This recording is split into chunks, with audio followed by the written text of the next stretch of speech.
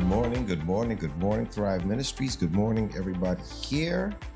Good morning, everybody watching. Welcome. This is the day the Lord has made. Let us rejoice. Let us be glad in it.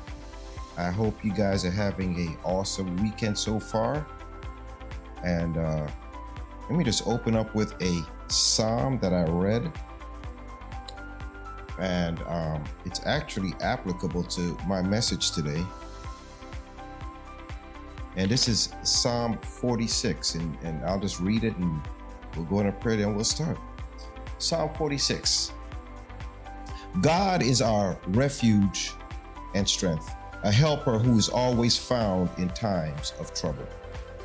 Therefore, we will not be afraid, though the earth trembles and the mountains topple into the depths of the seas, though its waters roars and foams and the mountains quake with its turmoil. There is a river, its streams delight in the city of God, the holy dwelling place of the Most High. God is within her, and she will not be toppled. God will help her when the morning dawns. Nations rage, kingdoms topple, the earth melts when he lifts his voice. The Lord of armies is with us. The God of Jacob is our stronghold. Come see the works of the Lord, who brings devastation on the earth. He makes wars cease throughout the earth.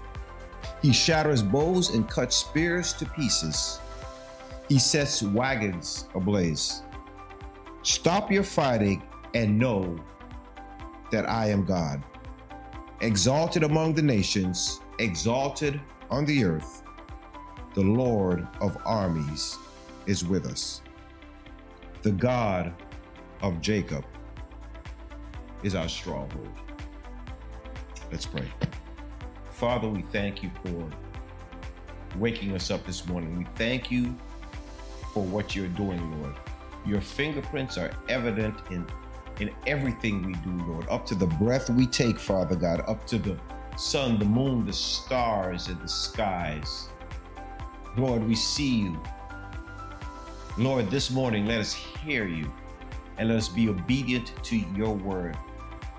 I pray, Lord, that every word that comes out of this mouth, this vessel, Lord, comes from your throne room. You increase, Lord, and I must decrease. Your word says, if you be lifted up, you will draw all men unto you, Lord.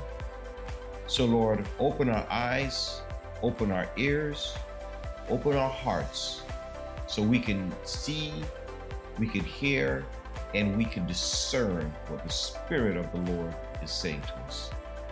But most of all, Lord, let us be obedient to your word. So, Lord, we thank you for what you're going to do. We give you praise, we give you honor, and we give you all the glory. In Jesus' name we pray.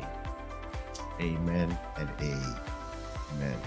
Again, good morning, good morning, good morning. If you notice, Pastor James is not here this morning because he usually opens up and gives me the Ed McMahon. So he isn't here this morning, so I hope I'll be able to get through without that launching pad called James Wilson. To God be the glory. Anyway, today, if you watched last week, and if you didn't watch last week, you can go back. Last week, I spoke on Psalm 91. It was trust God.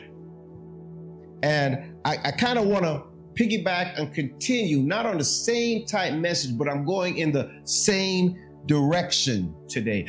Last week, I spoke about how believers acted after the election results from last week, if you remember. There were those that were totally disheartened and those that thought that they were totally overjoyed. The problem was that both of these reactions got to the point of hopelessness in one set of believers, and then like the second Jesus is coming again, in another set of believers. And the reaction of both of those believers actually revealed who they're trusting in. See, if you're too high, you're too low, you're not trusting in Christ. If you were so broken and didn't know where to go, who you trusting in? If you were so high and you thought, man, everything is good, I can retire, go home and chill out, who are you trusting in? If you also remember last week, I spoke about that our vote does not define our Christianity, and neither does any leader or political party define us. Christ defines us and directs us, nothing else. And one of the most alarming things that we saw, not just because of the election, but prior to the election, and it's been going on in this country for years, where believers are experiencing a number of broken relationships because of politics. While that type of thinking may be okay for the world, that is not okay for believers to be torn apart by politics. If anyone is a believer, and if anyone as a believer is the reason for a broken relationship with another believer, my brothers and my sisters, this should not be. And I'm not talking about that, about just total agreement, but what I am talking about, church, is unity in the body of Christ. Unity in the body of Christ. And that's today's message, unity in the body of Christ. Let us define the meaning of unity. And I'm going to give you two things. The first one is, listen to this definition. True biblical unity is characterized by being grounded in the knowledge of God's truth. Hear me? Grounded in the knowledge of God's truth, being in complete agreement with Him in spite of what all others think or do. I'm going to read it one more time. True biblical unity is characterized by being grounded in the knowledge of God's truth, being in complete agreement with Him in spite of what all others think or do. The key to that is being grounded in the knowledge of God's truth.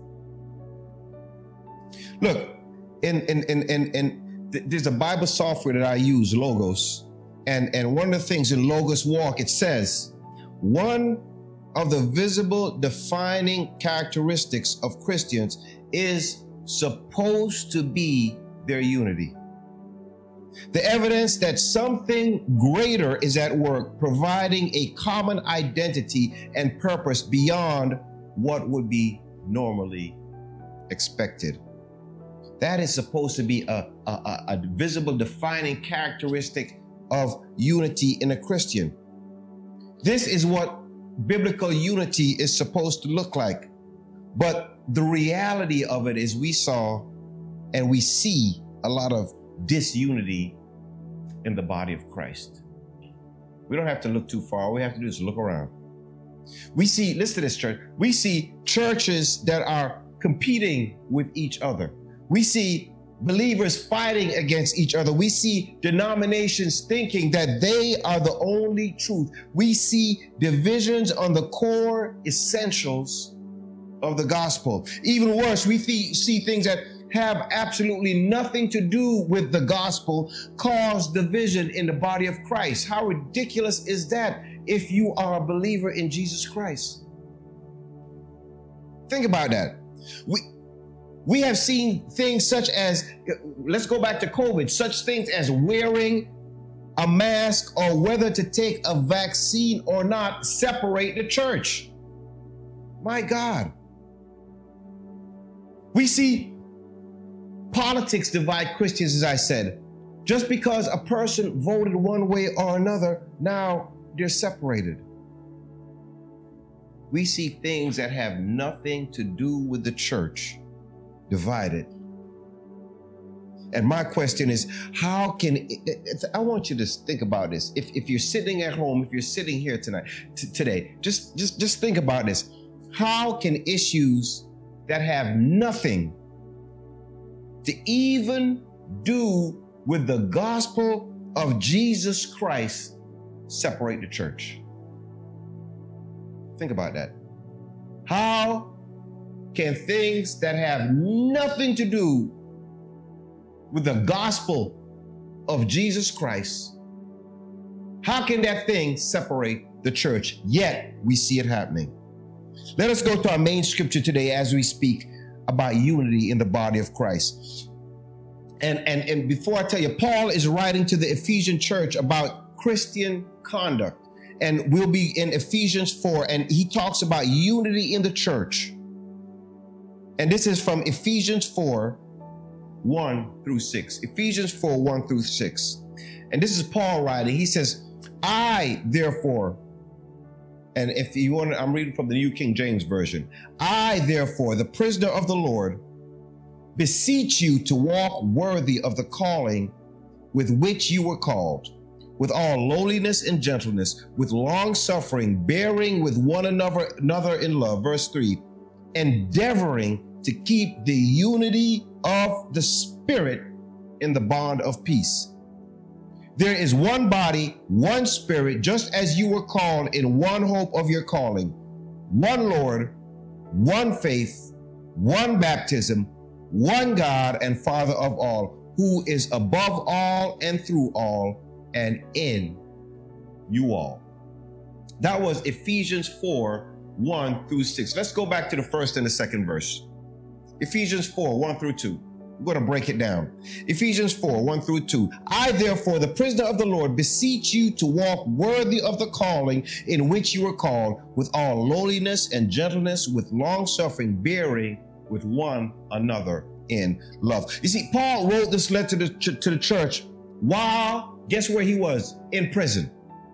And there are various debates about whether it was his first being in jail, or was it the second time, because Paul, preaching the gospel over all those years, he went to jail quite a few times. But while we may think, was it the first one or second one, don't get bogged down in which one. Understand this. The important thing that I think we need to understand is not which imprisonment Paul was in, but that despite him being in prison, it did not shake his faith one bit. Because in fact, from prison, Paul is giving instructions to the Ephesian church on how to live a life worthy of our calling. You see, Paul had spent 3 years in Ephesus and had managed to make an impact by teaching about Christ. And even then, he was still preaching to the Ephesian church from jail. How impactful would it be to hear from someone who has suffered from the faith and been persecuted for the faith, from jail, urge you to live a life for Christ? That would be impactful to me. Here's a person that literally has suffered for the gospel, and even in jail, he is writing to say, hey, keep on pressing on. That would blow me away. And this is what he was doing to the Ephesian church. In fact, not just to the Ephesian church. This is what he is doing here over 2,000 years later, speaking to you and me right now at this very moment. He was letting the believers in Christ that they know that they had a calling on their life. He was urging them to fulfill their calling. You see, remember what he wrote? He says, therefore, prisoner of the Lord, I beseech you. I beseech you. How many of you know that we all have a calling on our lives? We all have a calling on our lives. The minute we accept Jesus Christ as Lord and Savior, then there has been a plan that has been activated in our lives.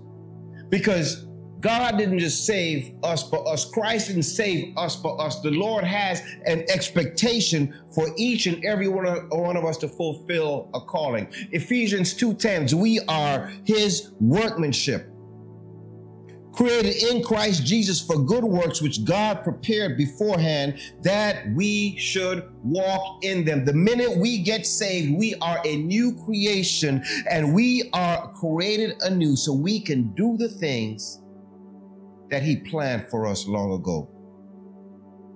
The things that God created for us long ago in Jesus Christ, church, is our calling. The thing that God created for us long ago in Christ Jesus is our calling. That should speak to you and to me if we wear the label and are blood-washed, confessing believer in Jesus Christ. You and I have a calling. This is what Paul is telling the Ephesian church. Guys, you have a calling. So, and understand this, Pastor Neil, since we all have a calling, why, and since the Ephesian church had a calling, why would Paul be urging the believers to live a life worthy of that calling? You see, this is quite simple. God didn't create robots. He created us all with a free will so we can choose to live a life worthy of our calling, or we can choose to live a life not worthy of our calling. Paul here is telling them here, hey guys, pay attention. Live a life worthy of your calling. See, Paul knew they had a choice to make. Church, are you and I walking worthy of our calling? Because the bottom line is this: with salvation comes responsibility. With salvation comes responsibility. We didn't just get saved for us. Remember what we said back to Ephesians 2:10, we are God's workmanship, created in Christ Jesus to do good works beforehand in Christ Jesus, because of Christ Jesus. Are we taking our responsibility, or are we just happy with our salvation? Are we on cruise control? Paul says we all have a calling. Paul told the Ephesian church they had a calling. Were they living up to the calling, and are we as believers living up to our calling? Paul then tells them how to walk worthy of our calling. He said, walk in lowliness and gentleness. Lowliness, church, means humility. Do we walk in humility in our calling, or are we gentle in our calling? You see, the opposite of this is to walk with pride and arrogance in their calling. You know, God called me to be a pastor. And I walk with pride and arrogance because I think God has called me to be a pastor. Whether he has called me to be a pastor or not, if I'm walking in it, he says here, walk in lowliness and gentleness.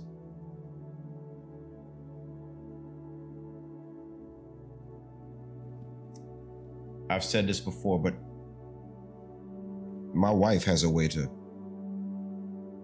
refocus me back to my calling when I step out of it, when I show my pride, when I show my arrogance. You know what she calls me? And I've said it before and I always say it.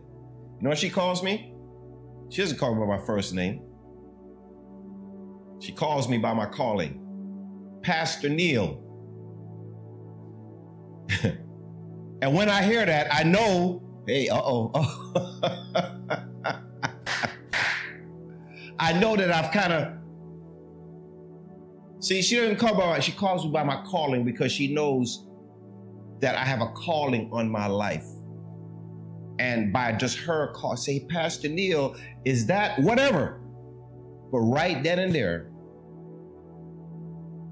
it refocuses me and recalibrates me to my calling. What else does he say? To walk in long suffering. The Greek word means long-tempered and refers to a resolved patience that comes from lowliness and gentleness. Goes on to say, bearing with one another in love. Are we waiting to be loved before we love? You see, are we quick to forgive or do we hold a grudge? Paul is saying that our love for one another should far outweigh another person's issue in their life. You see, whenever we see the word bear, listen to this. Whenever we see the word bear, it says here, bearing with one another in love. That means that there is something that another person is doing that has rubbed us the wrong way, and it has become a weight to us. That's why they say bear. You don't bear nothing. You bear something. You bear something that's pressing you down. So what Paul is saying, hey, when things come against you, you have to bear with one another. How? In love. In love. Love is supposed to be bigger than whatever that person has done or is doing to us. Are we living a life worthy of our calling? Let's move on. Ephesians 4, verse 3. It says here, endeavoring to keep what? Remember the name of the message, unity in the body. Endeavoring to keep the unity of the Spirit in the bond of peace. Remember how Paul started this chapter. He was urging the believers to live a life worthy. He continues here and is literally saying that to fulfill their calling, they need to keep the unity. Not just the unity, but Paul says, but endeavor, or some translations say, make every effort to keep the unity. You think unity is important to Paul? Church, one thing Paul is telling them here, you got to make every effort. He's saying unity takes effort. Unity takes effort. Paul says that unity is not something that falls in our laps. It's not easy. Remember, some of you don't know this, Google it. Remember back, I think it was in the 90s, Rodney King, when the police beat Rodney King, and it just shook up the country when they saw the beating that this man was taking from the police. Now, I'm not talking, this is not pro-police, I'm just giving you the facts. But one thing, after everything that was done, you know what Rodney King said? He said this one word that to this day, it still resounds in a whole bunch of people. It resounds in us, and it should resound in us. He said one thing, he says, can't we all get along? That's what he said. He said, can't we all just get along? Here is a man that got beat up by the cops, and this is what his mantra was. Can't we all get along? That was powerful words. Now, while the sentiment was fantastic, the reality of it was getting along is not easy all the time. Paul understood that the unity was not easy, which is why he says, endeavor, make every effort. How much effort is in our effort to keep the unity, especially amongst our brothers and our sisters? How much effort are we putting in? When we disagree with somebody in the body of Christ, how do we respond? Is it an argument that we have to walk away mad? Is it something that causes division, church? Is it something that we must win at all costs? That's how some of us go at each other. And especially back to the election. That's how some of us go at each other. I would like to ask a question, and the scripture speaks about it. Is that unity? Is that unity? See, unity is not something that because we are saved means that we automatically agree. Because some of us think that. One thing as we delve into the unity in the church is to understand that unity does not mean agreement on everything.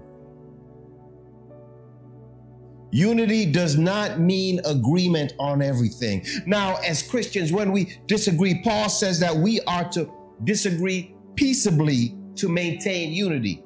Now, does that mean we can walk away disagreeing? Absolutely, we can walk away disagreeing. Look at this, Philippians 4, 1, 2, 3. Look at these two women, and this is just a prime example of what I'm talking about. Paul is writing to the Philippian church. He says, therefore, my beloved and longed for brethren, my joy and crown, so stand fast in the Lord, beloved. I implore Euodia and I implore Syntyche to be one of the same mind, unity in the Lord. And I urge you also, true companion, help these women who labored with me in the gospel, with Clement also, and the rest of my fellow workers whose names are in the book of life. Look at Paul's plea. He's telling the believers to stand fast in the Lord. Guys, church, stand fast in the Lord. But even more, he is imploring these two women, Euodia and Syntyche, to be of the same mind in the Lord. Paul is asking them to be unified in the Lord. They were apparently having some type of disagreement between them, and Paul heard about it and asked the church to assist them in their disagreement. What Paul, hear me now, what Paul did not tell them is that whatever their disagreement is, they must agree. That's not what he told them. Paul did not even mention what the disagreement was about. But Paul said one thing. His only concern was that Syntyche and Euodia had to agree with one thing, and that was to have the same mind as Christ. My God. He was saying that despite their disagreement, nothing was to hinder them from being unified in their following of Christ. You see, church, this is where we see the breakdown and the lack of unity. We take our eyes off the main thing and get caught up in the quagmire of non-salvation issues. Church, we get so caught up in these issues that have nothing whatsoever to do with salvation, and it ends up dividing because you know what? We have turned a minor into a major. Paul is telling the Philippian church that despite their disagreement, we must stay unified by keeping the major thing. The major thing. Hear me. Unity in the church means that our direction must always be the same, and that is to bring glory to God. That is to bring glory to God. Am I saying that other things are not important? Absolutely not. Listen, there are volumes of books written on non-salvation issues, so they are important. You have books on speaking in tongues. You have books on the second coming of Christ. You have books on the rapture. You have books on should women be pastors. You have books about divorce in the church. You have books on the prosperity gospel. You have all these things. But are we allowing those issues to divide us as believers? 1 Corinthians 1, verses 10 to 17. This is another instance of Paul. And this is how unity can be disrupted by issues that have nothing to do with salvation. Paul writes, now I plead to you, brethren, by the name of our Lord Jesus Christ, that you all speak the same thing, and that there be no divisions among you, but that you be perfectly joined together in the same mind and in the same judgment. For it has been declared to me concerning you, my brethren, by those of Chloe's household, that there are contentions among you. Now I say this, that each of you says, I am of Paul, or I am of Apollos, or I am of Cephas, or I am of Christ. Verse 13, Paul says, is Christ divided? Was Paul crucified for you? Or were you baptized in the name of Paul? Verse 14, I thank God that I baptized none of you except Crispus and Gaius, lest anyone should say that I had baptized in my own name. Yes, I also baptized the household of Stephanas. Besides, I do not know whether I baptized any other. For Christ did not send me to baptize, but to preach the gospel, not with wisdom of words, lest the cross of Christ should be made of no effect. Look at how Paul started this. He said, speak the same thing. He says, I want you to be perfectly joined together. I want you to have the same mind. In essence, Paul is calling for unity. He's not telling them to be robots and be carbon copies of each other. He is, however, talking about keeping Christ the main thing. You see, there was a divisive spirit in the Corinthian church, and he went further to show them what was happening. There were quarrels among them about who they were following based on who they were baptized by. I follow Paul. I follow Apollos. I follow Cephas. Hear me. I follow Donald Trump. I follow Kamala Harris. Church, we follow Christ. We follow Christ. Was Christ divided, Paul asks? Yet they were being divided because of who they chose to follow. Another thing that divides the church is that what one calls church teaching and tradition over Christ and his word. How many times have we seen a question regarding Christian life and the answer is usually what the church says or the church's stance on certain issues? You see, church, Christ and the authority of his word have become second place to church doctrine in many denominations. This causes division because the main thing has been relegated to secondary things, and church doctrine has become major.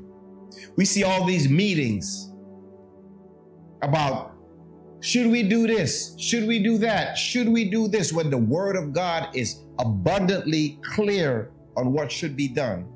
But because of culture,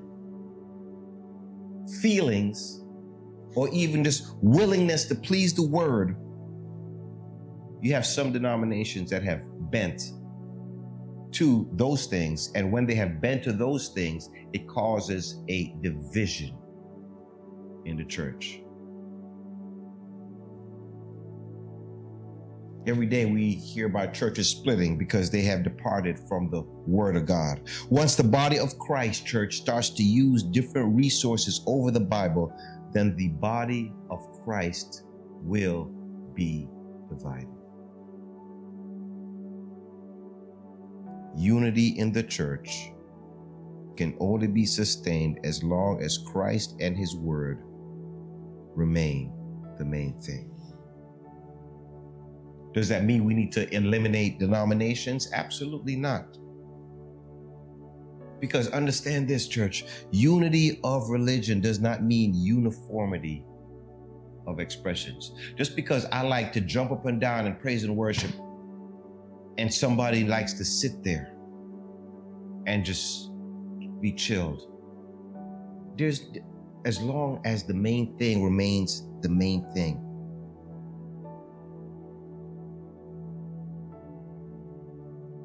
Ephesians 4:3, endeavoring to keep the unity of the Spirit in the bond of peace. Unity of the Spirit is acquired through the bond of peace. John 14, 25 to 27. These things I have spoken to you while being present with you. This is Jesus. But the Helper, the Holy Spirit, whom the Father will send in my name, he will teach you all things and bring to your remembrance all things that I have said to you. Peace I leave with you. My peace I give to you. Not as the world gives, do I give to you. Let not your heart be troubled, neither let it be afraid. Peace comes from relying totally on the Holy Spirit. Peace in the midst of trials and disagreements can only be attained, church, through the Holy Spirit and not by human effort alone. Ephesians 4, verses 4 to 6. Paul writes, there is one body, one Spirit, just as you were called in one hope of your calling, one Lord, one faith, one baptism, one God and Father of all, who is above all and through all and in you all. The body of Christ, church, is one body, one Spirit, called to one hope, one Lord, one faith, one baptism, one God and Father of all, who is over all and through us in all. We are all one. If the body of Christ is all one, then why don't we all operate the same? If we are all one, then why should there be any issue with us being unified? If we are all one, then how come we're not going in the same directions? Think about that. 1 Corinthians 12 through 26. For as one body is one and has many members, but all the members of that one body, being many, are one body, so also is Christ.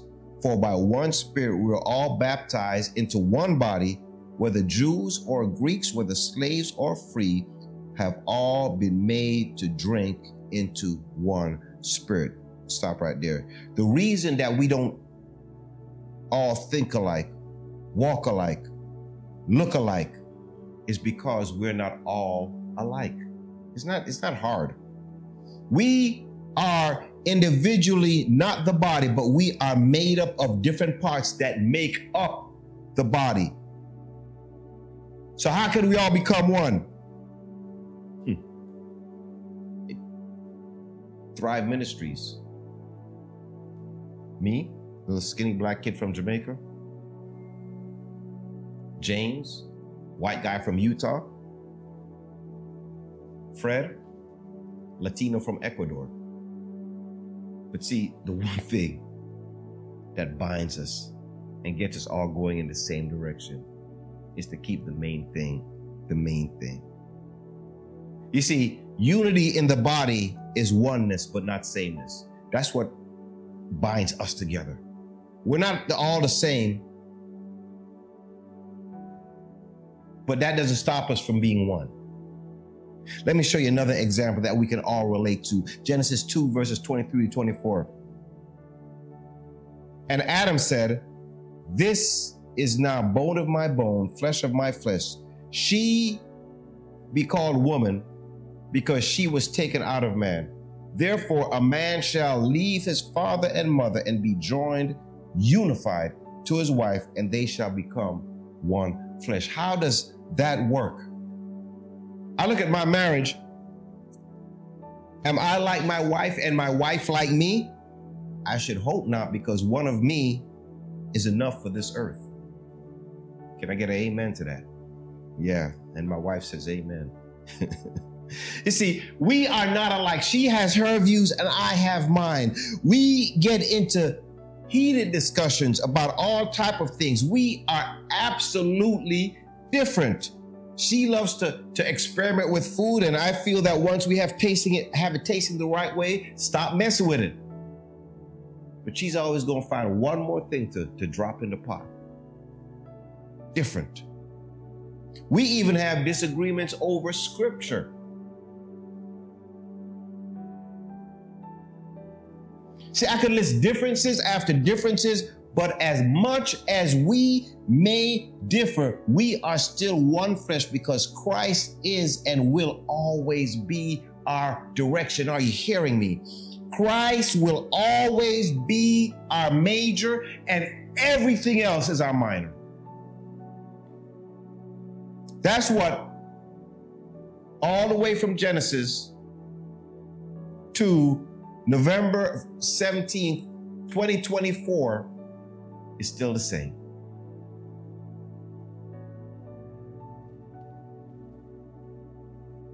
We don't break the unity of our marriage over differences. So in the book of Genesis, when the Lord says that the man becoming united with his wife and the two becoming one, he is talking about unity. Unity. 1 Corinthians 12, 14 to 21. For in fact, the body is not one member, but many. If the foot should say, because I am not a hand, I am not of the body, is it therefore not of the body? And if the ear should say, because I am not an eye, I am not of the body, is it therefore not of the body? If the whole body were an eye, where would be the hearing? If the whole were hearing, where would be the smelling? But now God has set the members, each one of them, in the body, just as he pleased. And if they were all one member, where would the body be? Verse 20. But now indeed there are many members, yet one body. So I ask the question, if we are one body with many parts, why is it so hard for the body to be unified? Verse 21 answers that.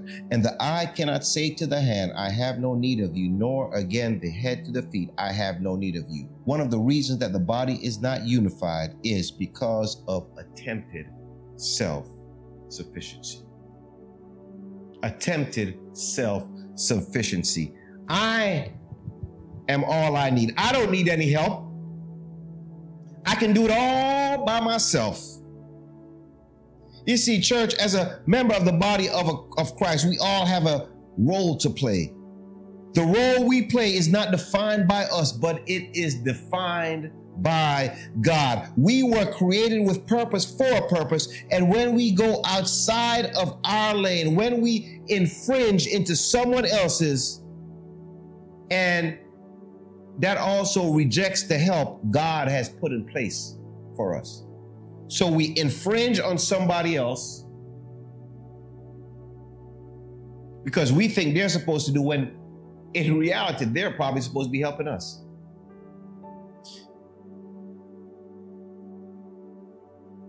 One of the things that I love to watch track and field. And you can run just as fast as you can, but one thing you must do, stay in your lane. If you go overside, if you go in each one of the lanes and interfere with the other person, you'll be automatically disqualified. In the body of Christ, each believer is given his own lane to run. But divisions happen when we don't stay in our lane. One of the greatest football coaches of all time, Bill Belichick, he has one mantra that he uses all the time. Don't worry about that person's job. Don't worry about this person's job. Do your job. Do your calling. Do what God has called you to do. Unity in the body requires that we do our job. Look at what Paul says as we continue. 1 Corinthians 12, 22 to 25. No, much rather, those members of the body which seem to be weaker are necessary. And those members of the body which we think to be less honorable, on those we bestow greater honor. And our presentable parts have greater modesty, but our presentable parts have no need. But God composed the body, having given greater honor to that which lacks it, that there should be no schism in the body, but that members should have the same care for one another. Just because a part is not publicly seen does not negate the importance, because God has ensured that even the lesser honorable parts are of equal importance as the ones that are seen. You can have some of these huge churches and the leader of the congregation is the pastor, but trust me, there is no way that he would be able to preach week in, week out unless the behind the scenes people do their job, don't do their job. The sound team makes sure his voice comes across clearly. The maintenance person ensures the sanctuary is set at the right temperature. The janitorial team makes sure the sanctuary is clean, the bathrooms are clean. The kids' ministry toys are wiped down. I could go on and on about these parts that are not seen, but I plead with people, hear me, I plead with people that allow their position to cause division. Do not think that because you are not being seen that you are not important. Paul says that those parts are indispensable. You, my friends, my brothers, my sisters, that don't have the pub, that don't have the spotlight on you, you are just as indispensable as the ones that are up front. Continue to press on. All parts of the body are of equal importance. The body of Christ loses unity when one part thinks they are better or is treated better than those other parts. 1 Corinthians 12:26. And if one member suffers, all the members suffer with it. If one member is honored, all the members rejoice with it. You see, church, we are affecting the whole body when it is not unified. When we treat with honor other parts of the body despite differences and stay unified, then we honor the body of Christ. Look what happens when we operate in unity. Ephesians 4:11-16. And he gave himself some to be apostles, some prophets, some evangelists, some pastors, some teachers, for the equipping of the saints, for the work of the ministry, for edifying of the body of Christ, till we all come to the unity of the faith and of the knowledge of the Son of God, to a perfect man, to the measure of the stature of the fullness of Christ. When we are unified in the faith and in the knowledge of the Son of God, we become mature, attaining to the whole measure of the fullness of God. Church, our purpose as God intended can only be achieved when we are unified in the faith and in the knowledge of the Son of God. That purpose must be paramount above party, above who we vote for. In short, we don't allow any external force to interfere or tear apart our unity in the body of Christ. Look what else happens. Ephesians 4:14. That we should no longer be children, tossed to and fro and carried about with every wind of doctrine by the trickery of men in the cunning craftiness of deceitful plotting. We will not be moved when we are unified. We will not be moved. The more unified the body of Christ is, the more firm the body of Christ is.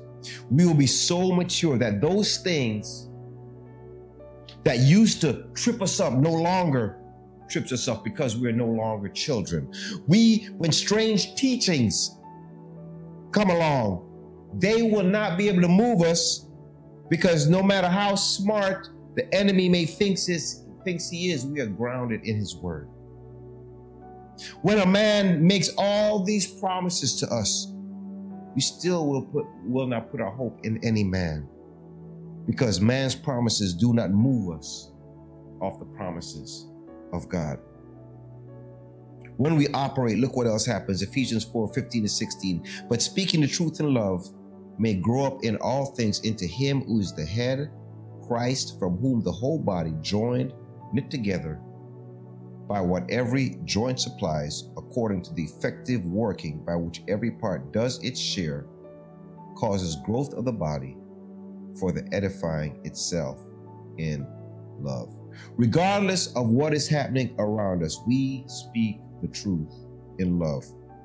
We will continue to become mature in Christ. We will, as a part of the body, be joined together with other parts and continue to grow in love. Church, in order to fulfill our calling, we must be unified.